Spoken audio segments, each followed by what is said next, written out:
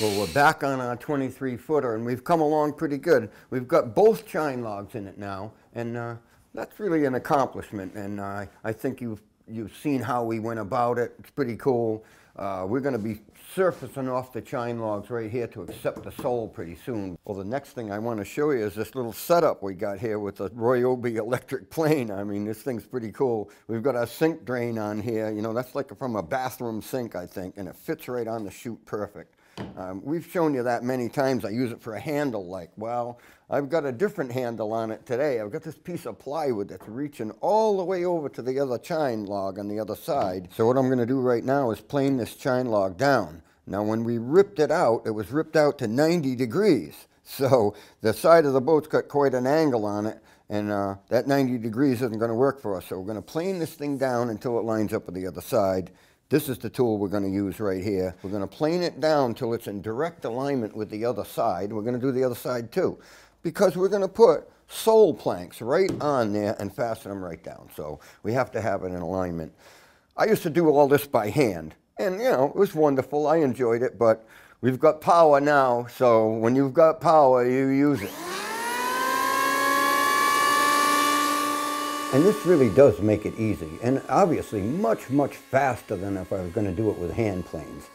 The other thing is, I could make a depth mistake if I had the plane set way too deep or something, possibly, but I can't make an angle mistake because it's being controlled from the other side of the boat. Caleb is working up and down with me as I slide forward and backwards. He slides forwards and backwards, so it's always at the proper angle. I can take all the meat I want to take off right down till very, very close. And then I'm going to wait a little tiny bit on that very last tiny bit until I get the side frames on it and roll the chine and the side planking into position exactly right. And then I'll touch it up with a hand plane. Well, let's check it really quick, and we're going to do a little bit of work on the other side. But just going to stand it up on there. And boy, that bears down there really nice. Real nice right there. And real nice right in there. So that's pretty much it on that with the electric. We're going to stand the frames up and put a little rib band around them. That might tune this up a tiny bit like that. So we could be a 1/4 degree off or something like that. But what I'm going to do is then go at it with a hand plane and just tune it up with a hand plane. So now I've moved over to the other side, and we're going to check it out over here. It just needs a little bit of work over there. It's a little loose right over here, and I got a black magic marker line on there so that once I take that line off, I don't want to go much further than that. So we're going to check it here. We'll check it up in here. A little work to do here, maybe up in here. So let's just put this away, Caleb, and we are going to get started. Once I've done quite a bit of work on one side, I'll end for end the machine and work on the other side, because I have to work the two sides down pretty much at the same time in order to get the angles to work out properly. Let's give it one more test here. Oh, beautiful. Right up in here. Look at that. That system works so well. It just makes things much, much easier. You know, we're just pleased as can be with this. We're going to touch it up a little bit later, but now the thing for us to do is to get some frames ready and get dropping them down here. Well, here we are in our wood shop over here where our machines are, and we're standing right next to the joiner right here. We're preparing some of these frames. These are cut-offs off the ends of like chine logs and rails and different things. It's all brand new stock. It's very nice. Some of it's a little curved or a little twisted or something like that, and I have to take care of all of that. I can't do any ripping or any planing in a surface planer or anything like that until one side is flat and true and not twisted or curved.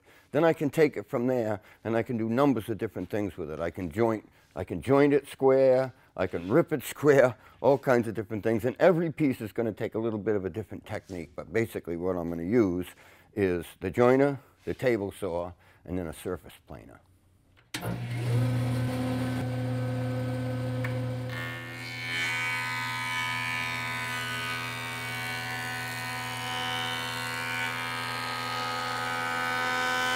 The joiner is actually one of my favorite pieces of equipment because it sets the foundation for doing everything else properly on a nice square and straight piece. You know, you don't go to a table saw and rip something that's already curved. You're going to expect it to come out curved.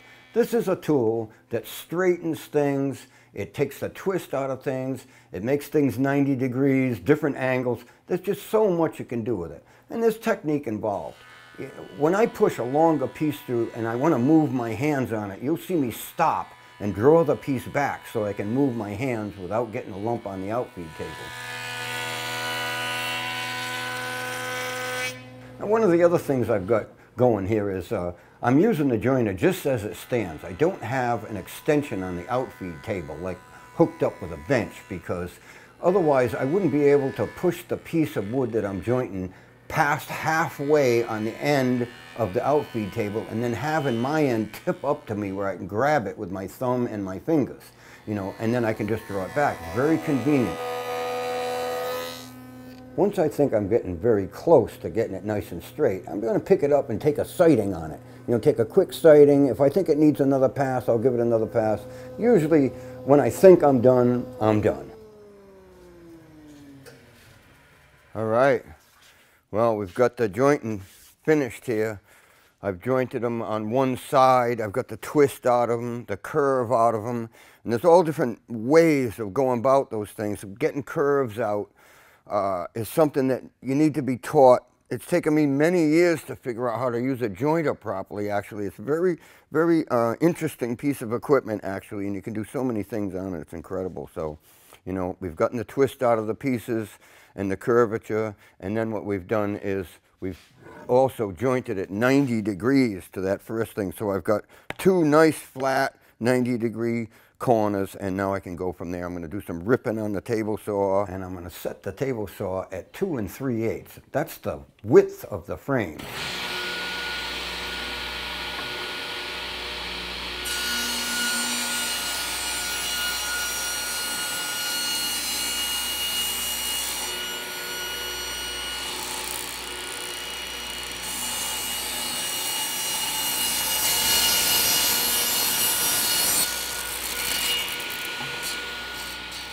So I'm going to rip them at 2 3/8, and that's just a rough cut. They're going to be sent through the planer, obviously, afterwards.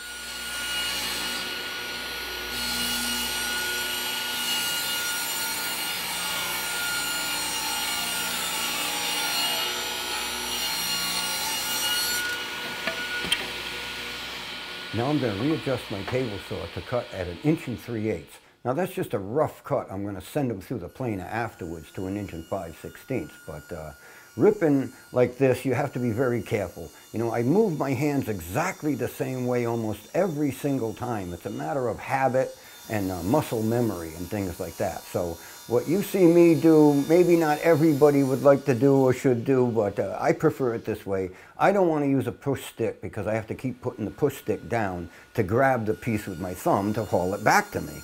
You know, I don't have any time for pushing them out on an outfeed table and then going around and collecting them afterwards. It just isn't going to work for me. I want to use that piece. I want to stack it up right where I picked it up from, and that's how I'm doing it. I'm pushing it through by hand, no push stick, tipping it on the outfeed table, and hauling it back. Now, I don't know if you've seen anything like this before, but this is something that I've done for years, and I haven't seen anybody else really do it, and that is I put the piece of wood in the planer first, then I crank it up until it starts to plane. Now, it's not going to plane the full length of it because it's halfway through already, but once it planes the tail end of it, I just pick it back up and send it through again, and it comes out consistent.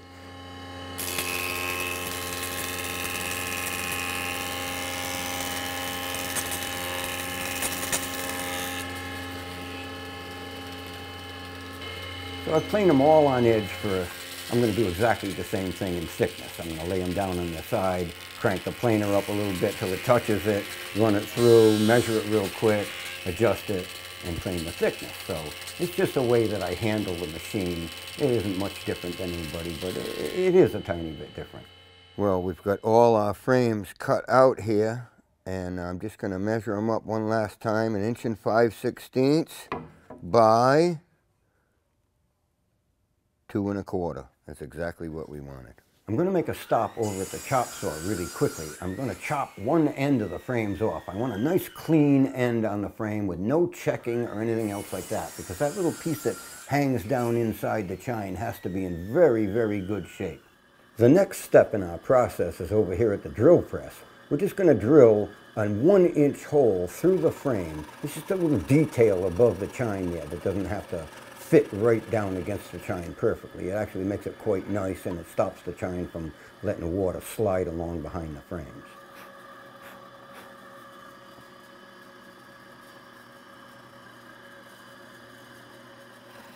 We've got a little jig set up on the drill press right here. It's just a fence and allows me to put the frame up against the fence and have each frame be exactly the same. And I'm sliding them up against a nail right there to control the length. That's all that's necessary right there. It's just a very temporary jig. It works perfectly.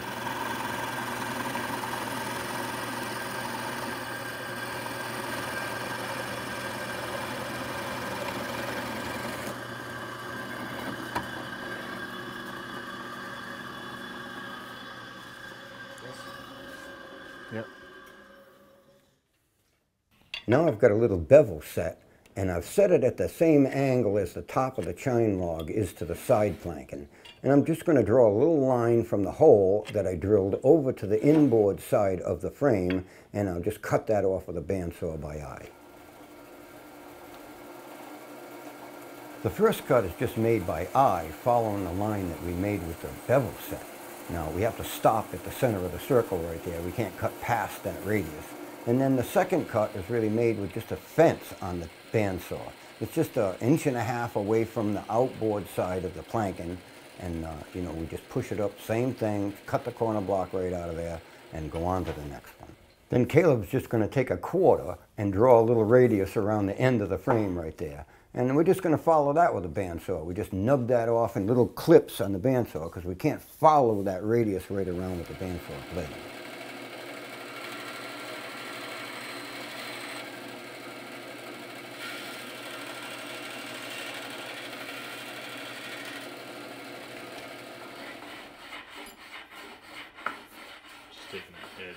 Then we're just going to take a block and some sandpaper and just smooth up that end cut because it's all little nibs and it's not perfectly consistent. So that rounds it off really nice, makes it pretty. And we'll sand the corners of it a little tiny bit and just prepare it to be installed. Well, we've finished getting out all the framing, and here's one of them right here. Now, it's 2¼ inches by 1.5/16 inches. It's pretty healthy. And at the very bottom, the chine is 1.5 inches. So I've cut this notch out of 1.5 inches so that this reaches right around the chine log like that on the inside.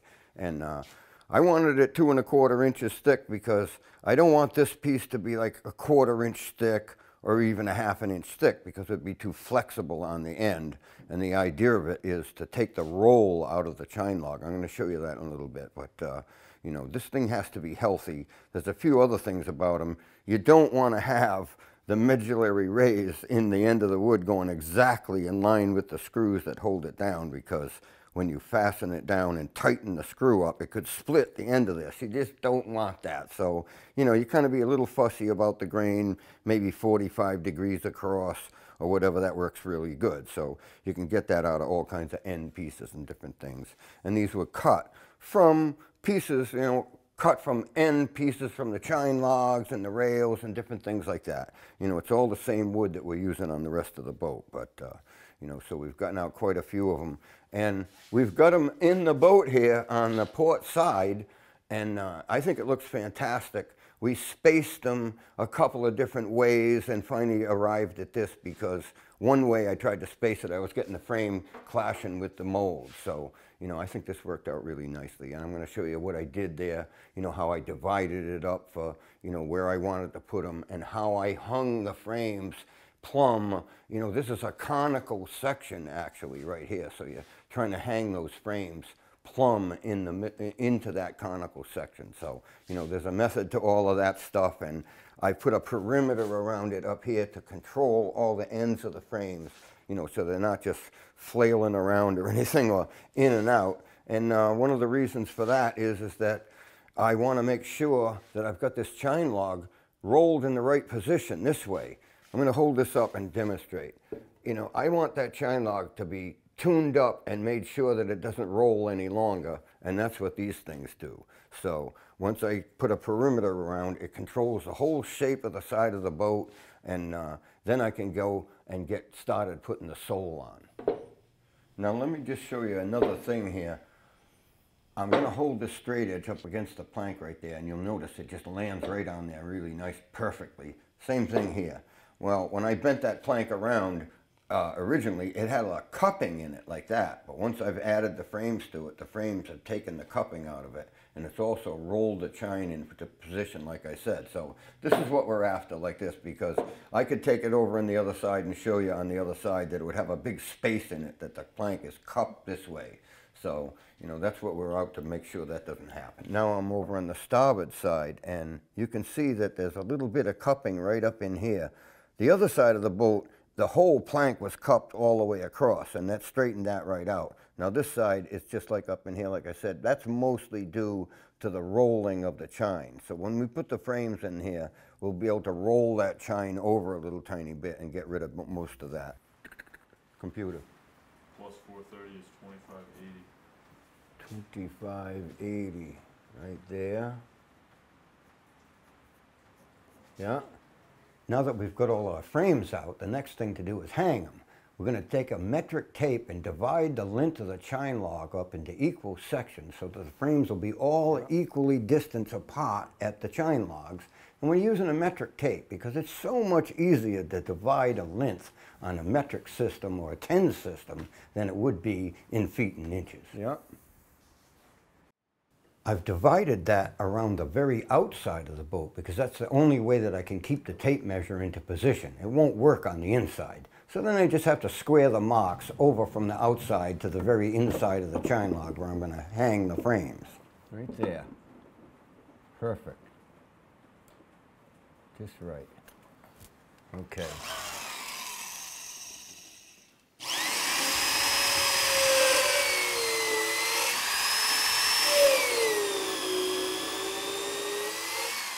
Then Caleb and I are going to hang the frames on those marks, but we're only going to put one screw on the very end of the frame against the chine log. That way the frame is still mobile and I can plumb them later on. That's it. Move the clamp.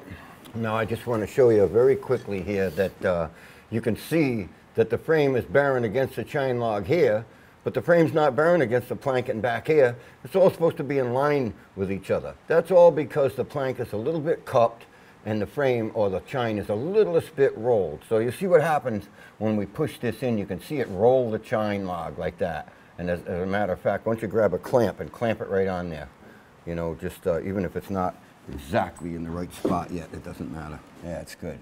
See, now you can see it bear the full length of the plank. We've clamped the cup right out of the plank completely, and the frame's bearing right up against the chine log really nicely. You could see it roll the chine log as we clamped this top part of the plank to the frame right here. And as we add the frames, and we had some up forward already, it's kind of a cumulative effect on the side plank. It gets that roll right out of it. So that's exactly what we're trying to do, and it's going to come out nice and neat.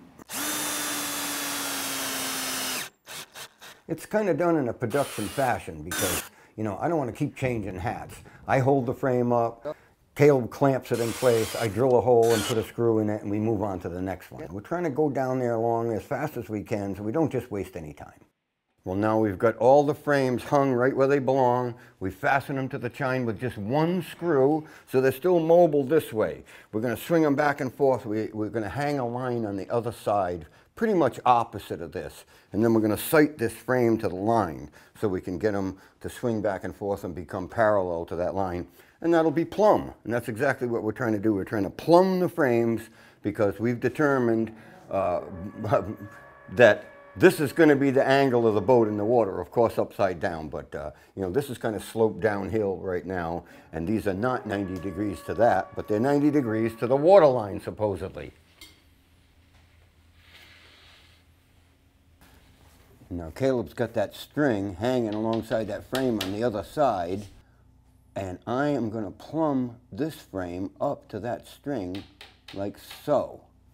When I get it there, I'll just put a clamp on it up here.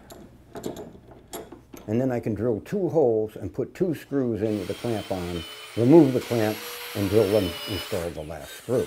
Now I'm just going to move forward doing exactly the same thing. The only difference is that as the boat gets narrower up forward, I have to hang the string in a different position on the other side, not against the same exact frame that I'm trying to do on this side. I need to hang that string at a 90-degree angle to the chine log on my side. That way, when I sight it to that string, it will be in the proper position up that conical section up forward.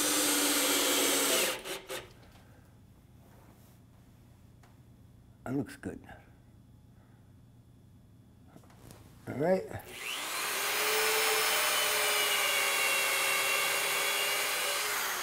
We've got all the frames into position at this point and fastened down to the side plank and 1 screw into the chine log. So now it's time to just take and drill that second hole through the tang in the end of the frame into the chine log and sink a second screw into every frame.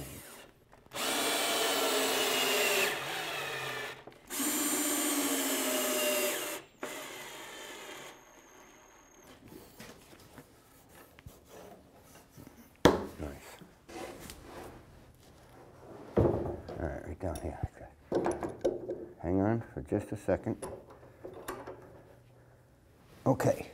Our next step is to stretch a batten around the very heads of the frames on the outside and clamp it on. That batten just coordinates all those frames into a really nice shape at the shear. All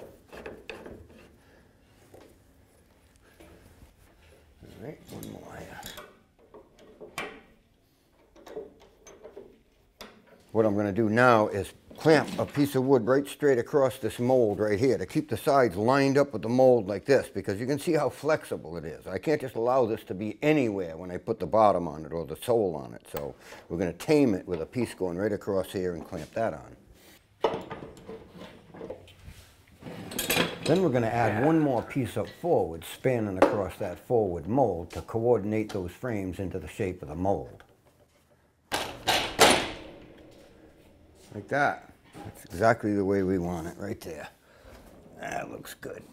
That looks good. All right, well, we've got all the frames hung on both sides of the boat, port and starboard.